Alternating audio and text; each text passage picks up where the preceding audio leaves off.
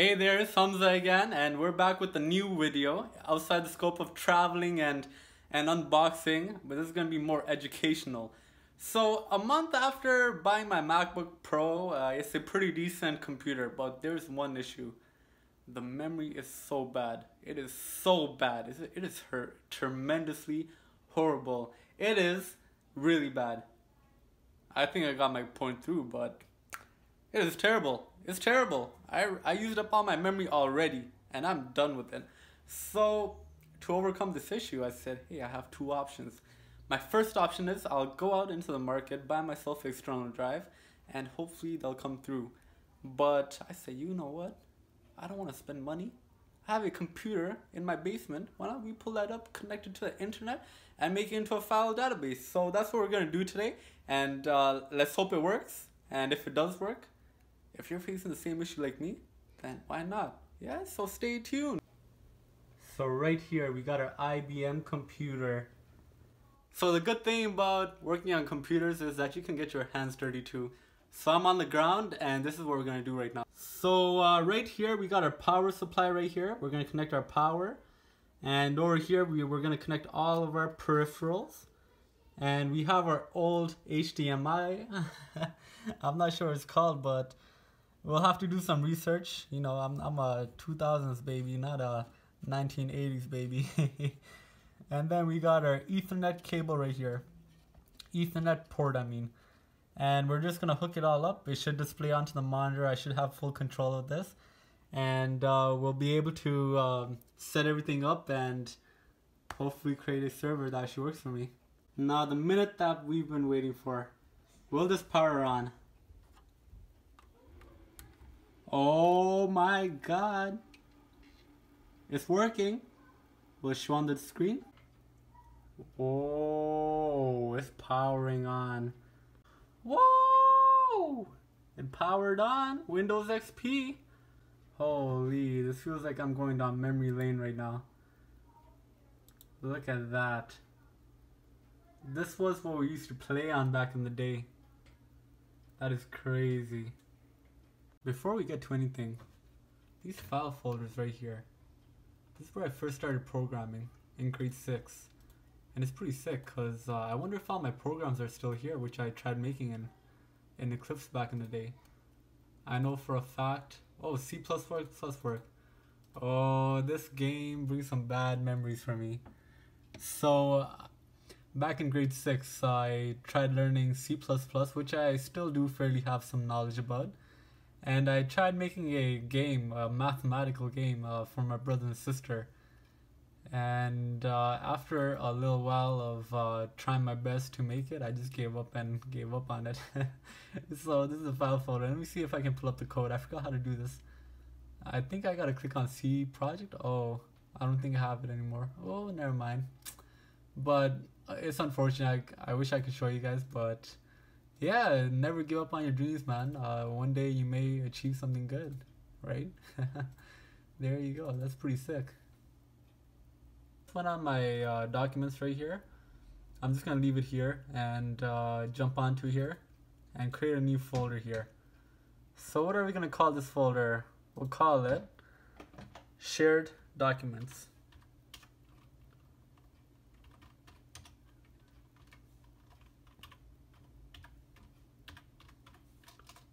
So we call it shared documents, right? And this is where we're gonna store everything which we want to back up onto our database so we can free up some memory on our computer, on our Mac.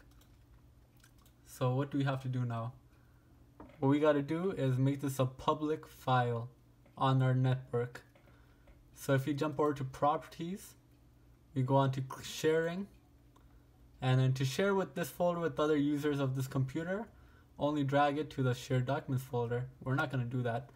Now what we need to do is network sharing and security.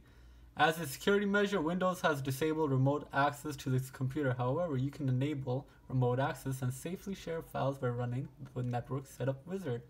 That's what we're going to click on. We clicked on that. We're going to click next. We're going to click next again. And let's see what happens now. Let's hope it works. If it works, then we're going to have a public file then. So what we're gonna do is we're gonna choose the second option here, which is this computer connects to the internet through a residential gateway or through another computer on the network. We're gonna click next, and what are we gonna do? What should we give the description? File database. I'm gonna call it that. I want to be technical about this. We click next. We'll call it MS Home.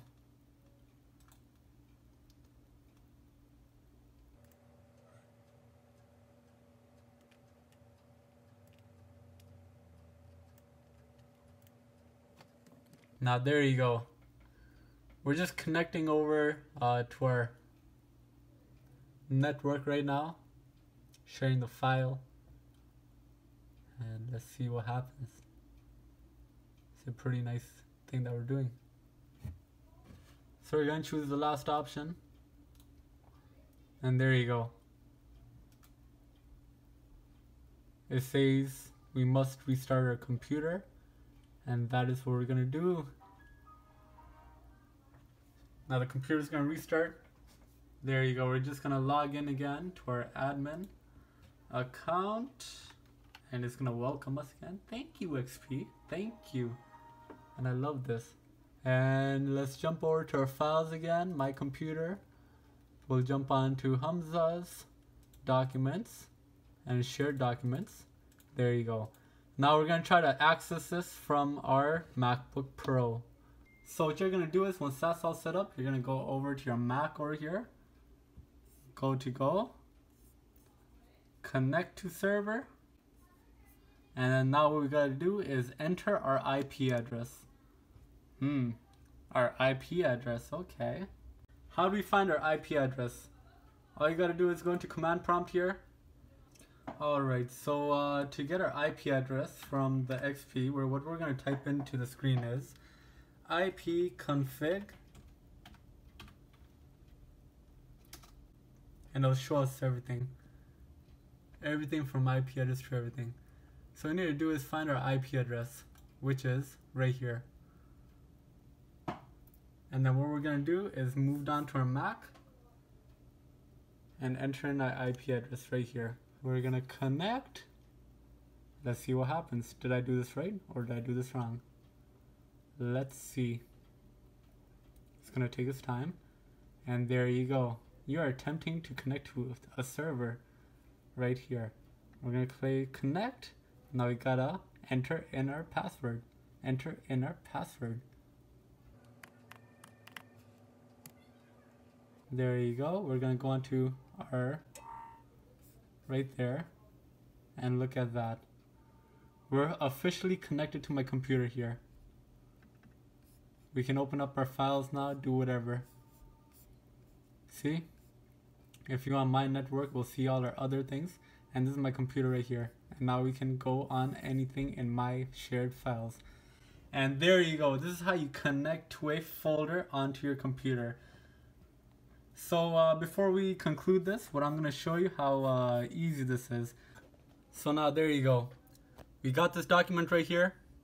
Pulled it right into our database right here. Shared docs. And it shows up right here. If you go over here, same thing shows up over there.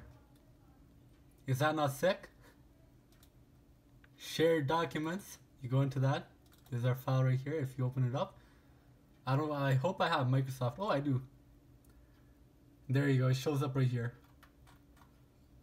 Now, this is a pretty good way to share your files and everything across different platforms. If you have many computers at home, you can share your documents between all of them, connecting them to this one server over here. As you see, I have quite a few servers too. One is my old laptop, one is my other thing. I don't have many files. But this is a great way to share your files in a secure way, in an area where you know Google isn't going to be peeking into your files, right? So it only takes like 5 minutes to do. So rather than throwing out your old computers, you might want to consider doing this. If you like this video, subscribe for more. Let me know where I can improve, and we'll make better videos and greater videos for the future.